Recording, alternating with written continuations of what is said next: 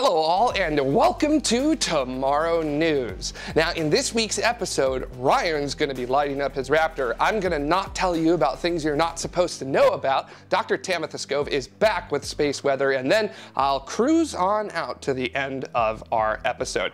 Now before we get started, just want to let you know, of course, that if you like us here at TMRO, don't forget to subscribe to us, like our videos, share our videos, hit the little notification bell where I think it's over there. You can set it up for all of our videos or just a few videos depending upon what you would like. So let's go ahead and get started with TMRO News for May 11th, 2020. And we're going to go ahead and head on over to Ryan to start with our SpaceX update. Starship has been burning, although it hasn't yet left the launch stand. On May the 7th, SpaceX lit up the Raptor engine on the SN4 vehicle in preparation for a short 150-meter hop coming very soon. This video here really shows the power of the Raptor engine, as just one will be able to lift this entire vehicle into the sky. But it isn't just SN4 that is being worked on, as SN6 has made an appearance. Although it is in individual sections at the moment, I have no doubt that the team down in Boca Chica will get that vehicle under construction in no time at all. It's not only the Starship development that is getting me very excited about the future of this company, but it is also the special launch coming up in only 17 days. Bob Behnken and Doug Hurley, the two astronauts who will be travelling on Demo Mission 2, have completed their final training in Houston. They ran through a full launch simulation in the SpaceX Dragon simulator, making sure that they are prepped for everything if anything goes wrong. The Dragon capsule that will be used for DM2 is also going through its own final preparation in Cape Canaveral, awaiting the launch of what I believe will be a very historic mission for the new era of spaceflight. The Dragon capsule and its crew should be on orbit from anywhere between 2 to 3 months, as NASA are going to have to play a balancing act to serve all of their needs, being the need to keep the ISS with enough astronauts for a significant period of time, but they also need to certify the Dragon for future human flight, and until it is back on Earth, they can't say that. Just before the next episode is released, on May 17th at 0800 UTC, SpaceX will be launching Starlink 7, which will include sunshades on the satellites. More of that will be explained next week, but for the time being, I believe Jared has some more launches for you. We'll be heading to China this week for a double feature launch and arrival, and it's a doozy. On May 5th at 10:100 Universal Time, China's largest rocket, the Long March 5, lifted off from the Wenchang Satellite Launch Center. This was a big one for China. This is a special version of the Long March 5 rocket known as the 5B, specifically designed for lofting modules for an upcoming space station and their new crewed spacecraft, which a prototype was the payload for this flight, roughly 21.5 metric tons on the uphill. The Long March 5B uses a stage-and-a-half method, meaning the outside boosters drop off while the center core continues to take its payload to orbit. And that worked, successfully deploying the prototype spacecraft into low Earth orbit.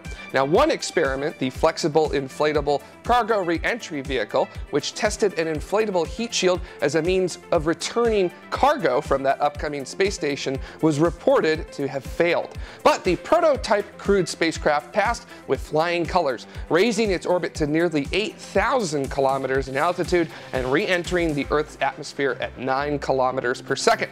And it came down under 3 parachutes, and unlike China's current Shenzhou spacecraft, it deployed 6 airbags to soften its landing instead of the usual landing rockets. That touchdown occurred at 0549 Universal Time on May 8th in China's Inner Mongolia region. So far, all reports have been calling the flight a total success. Of note, because of that stage-and-a-half design, the core stage of the Long March 5 rocket does actually make it all the way to orbit, and it is not controlled at any point after that. That means that when it performs its re-entry, it will be uncontrolled.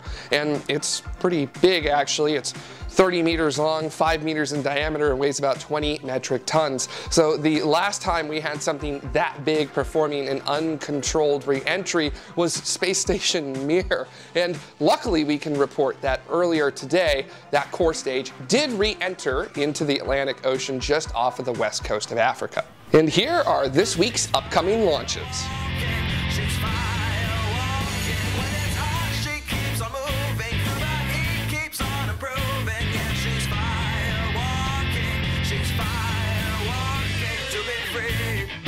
What I'm about to tell you is top secret. So top secret, I can't even talk about showing you, me telling you that what I'm about to tell you is top secret, because even it being top secret is a top secret. So don't tell anyone I told you. Got it?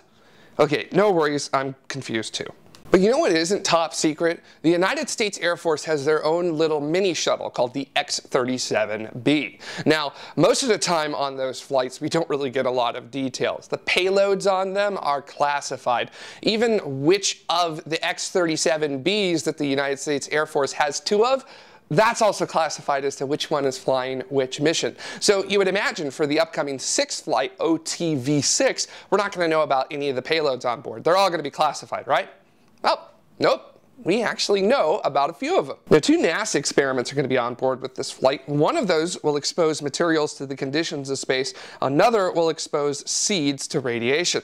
The Naval Research Laboratory is flying a prototype for a system that would turn solar power into radio microwave energy for transmitting to Earth.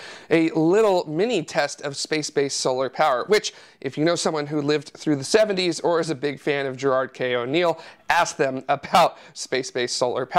And the U.S. Air Force, they're also going to have a small satellite on board, Falcon Sat 8, which will be deployed. The rest of the experiments, you guessed it, classified. So yeah, we don't know. But one cool thing that we do know about this mission that has not been done before is that this specific X-37B is going to be flying with a service module, where a lot of these experiments are going to be hanging out at. Did you see it in all of the photos? See? There it isn't. Yep. You guessed right. We know that there's a service module there because the United States Air Force has said, yes, we're flying it on this X-37B, but what does it look like? Well, that's classified. It's literally right below the bottom of all of these pictures. And no pictures, please.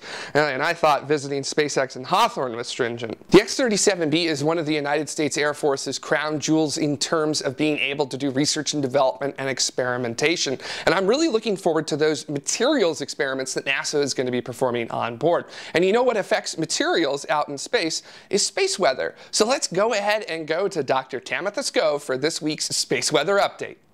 After a little bit of a reprieve, space weather this week is definitely beginning to pick up. As we switch to our front side sun, you can see a finger-like coronal hole in the south. That is now rotating into the Earth strike zone, and it's been sending us some fast solar wind just over the past day or so. And that fast solar wind is definitely kicking aurora up, especially at high latitudes. It's also affecting the near-Earth space environment, and along with a remnant coronal hole that's continuing to rotate in through the Earth strike zone over the next couple days, expect for these kind of disturbed conditions to continue. Now, as we switch to our far-sighted sun, now this is stereo A and it's looking at the sun from the side. You can see yet another finger-like coronal hole from the south that is beginning to rotate into Earth view, and it should give us some more disturbances here probably in about a week or so.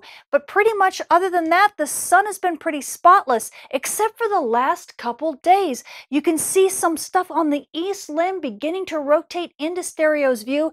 These are bright regions that were on the Earth-facing disk about a week ago, and they had boosted the solar flux up quite a bit. So they have managed to survive their far-sighted passage, and they will be rotating back into Earth view here in less than a week. So amateur radio operators and emergency responders, hey, keep your fingers crossed, because it looks like we're going to get a boost in radio propagation. And now for your Leo, Meo, Geo orbit outlook. As we switch to our low energy environment, now these are the particles that charge up the outside of spacecraft, including the solar arrays, that then can discharge and cause disruptions and electrical short circuits. As we look at the particle fluxes, you can see that big ring around Geo that's building, and it even is beginning to dip into the MEO orbits. And this is because we have that fast solar wind that just keeps coming, but it's not a big enough solar storm to cause any flushing. So again, the orbit's just getting worse and worse and worse with these fluxes. You can see the injections, especially in the pre-dawn regions. So you satellite operators, especially for geo orbits and possibly into MEO orbits. Expect some surface charging issues here over the next couple days.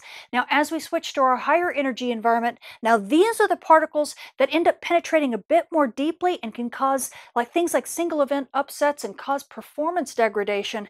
These particles are also beginning to build up. You can see that red ring just inside of GEO moving down into the MEO orbits.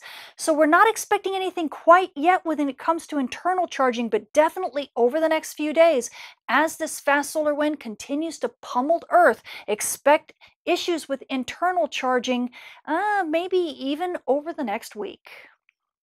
For more details on this week's space weather, including when and where to see aurora and how space traffic is going to fare, come check out my channel or see me at spaceweatherwoman.com.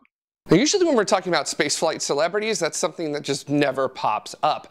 But if you have paid attention to NASA in the past week, you'll know that in an official capacity, they have acknowledged that they are presently working with Tom Cruise to figure out how to actually film an action-adventure movie on board of the International Space Station. Now, there's been nothing official as in who's going to be going and what's actually going to be happening on the station, but those talks, they are actually underway, and SpaceX and its Crew Dragon may be involved as well. Details are very scarce regarding specifics, but last year NASA did approve allowing private astronauts to spend up to a month aboard the International Space Station, and Crew Dragon is able to fly 4 astronauts at a time. So you could potentially send Tom Cruise, 2 members of a film crew, and a professional astronaut up on the same launch. Now, Tom Cruise is really well known in the movie industry for doing his own stunts. When he was hanging off of that plane in Mission Impossible: Rogue Nation, he really was hanging off of that plane. And in the last movie, when he did that halo jump, he actually really did do the halo jump. But if Tom does head to the International Space Station to film a movie, you might be surprised to learn that this will not be the first film shot in space. In 2009, astronaut Richard Garriott, who bought a seat on a Soyuz in a 2-week stay on the ISS for a cool $30 million, made a 9-minute short film called Apogee of Fear while on board, with 3 of the astronauts participating in front of and behind the camera. And you can actually watch it on YouTube. I'll go ahead and include a link in the description of our video here. It is a bit cheesy, but hey, it's the real deal, and it was shot in space, and it's really a good reason to, maybe give astronauts some acting lessons. But even before 2009, there actually was a film that was shot partially in space. Back in 1983, a Soviet film called Return from Orbit was released, and it's about the Salyut space station getting hit by a micrometeoroid impact, which damages a whole bunch of systems, injures the commander on board, and the astronauts have to figure out a way to get home. Okay, that sounds quite like a familiar movie that might have been made 30 years later in 2013. Now, some of the shots in that movie were actually shot on board of Salyut 7 by the crew of Soyuz T9. And to wrap up this week's space news, I of course want to thank all of you who help contribute to the shows here at TMRO. We really can't do this without you, and each and every one of you who does so, you are amazing and it's greatly appreciated. Seriously, I wouldn't even be able to do this out of my garage if it wasn't for all of you.